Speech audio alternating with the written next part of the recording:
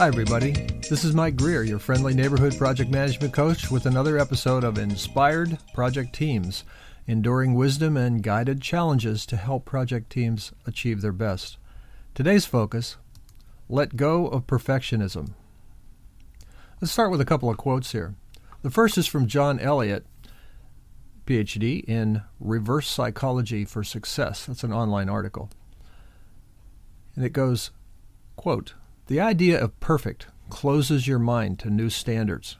When you drive hard toward one ideal, you miss opportunities and paths, not to mention hurting your confidence.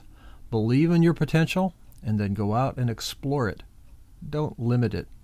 End quote. Here's another quote from, well, I'm going to let him be anonymous. It's an anonymous senior executive from the first consulting firm I worked at. Quote, "If you give me 90% of what you call perfect, we can make a profit. You can have a life, and you won't burn out. But if you keep trying to close that gap and get it 100% perfect, you're going to drive yourself crazy and screw things up for both of us." End quote. Years ago, when I was just starting my career with a top-notch training consulting firm as a writer and developer of training materials, I was fairly intimidated by my job and by the high-quality work of my coworkers. In response, I tried to get things perfect, putting in lots of extra hours, frustrating my family by my late evenings, and developing so much energy around my work products that I frequently engaged in long arguments defending my stuff and why it was perfect. The introductory quote above is from one of the most senior executives of that company. He delivered it one evening around 7 o'clock when he found me once again at my desk working late. He already knew what I came to learn years later when I was managing my own teams of training developers and media producers. And that's this: perfection is a fiction, even an indulgence. There are many, many ways to get results in a project, and rather than achieving a perfect result that reflects the vision of one individual, the best project teams generate results that come from collaborative, synthesized, and shared visions. Visions that meet the needs of many stakeholders and of which those many stakeholders can be proud. So here are some challenges for you. Reflect on these questions. Just you, project manager, project team leader, you reflect on these questions. First, what constitutes perfection for our project's outcomes? Is this a realistic and comfortably shared vision, or is it unreasonable, even arrogant, an indulgence of a single team member's vision? Is anyone on the project team beating themselves up, trying to close the gap between 90% and 100% of perfect? Is someone on the project team making life miserable for others by pursuing their own idiosyncratic vision of perfection?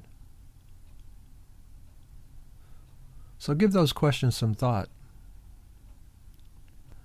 Then ask your team, what constitutes perfect in our deliverables, in our customers' ultimate satisfaction? Are there areas where we should dial back our notions of perfection and maybe build rougher prototypes that aren't perfect, but prototypes that would nonetheless invite collaboration and help us take smaller steps toward valuable outcomes? In what area of the project do you feel that we have unreasonably high expectations? What might be an alternative way to approach these? So discuss those things with your team. See what they think. Kick it around a little bit. And as for you, project manager, accept these challenges. First, review and think about this official definition of project management that goes like this. Here's the quote: "The application of knowledge, skills, tools, and techniques to project activities in order to meet or exceed stakeholder needs and expectations." Notice we said to meet or exceed stakeholder needs and expectations. So it's okay to meet stakeholder needs and expectations. You don't always have to exceed them. So think about that. Here's another thing for you to do. Figure out ways to prove to your team that they are doing great work and that they, first, shouldn't drive themselves crazy trying to close the gap between 90 and 100%. Next, that they are creating something that is malleable.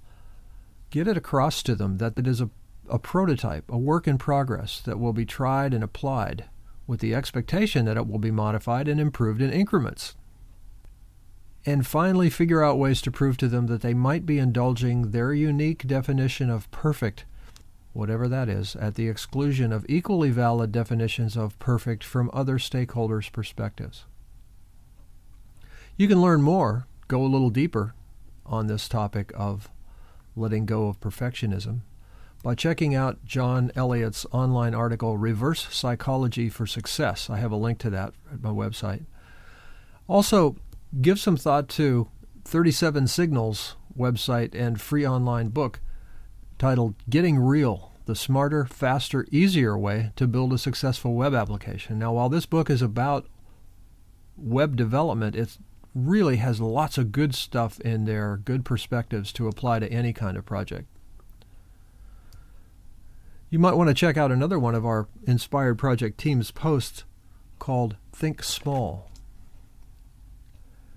Or you can go to Philosopher's Notes, my old buddy Brian Johnson, and get the full notes and MP3 on Overachievement by John Elliott, Ph.D. It's real good stuff there. 6-page notes and a nice, roughly 20-minute MP3 on John Elliott's Overachievement. And finally, you might want to go to Amazon, where you can find Overachievement, The New Science of Working Less to Accomplish More by John Elliott. Is available both in the standard book version as well as a Kindle version. And I got links to all this stuff from my website, Inspired Project Teams, under the topic Let Go of Perfectionism. So, thanks for listening, and remember, let go of perfectionism to have more inspired project teams.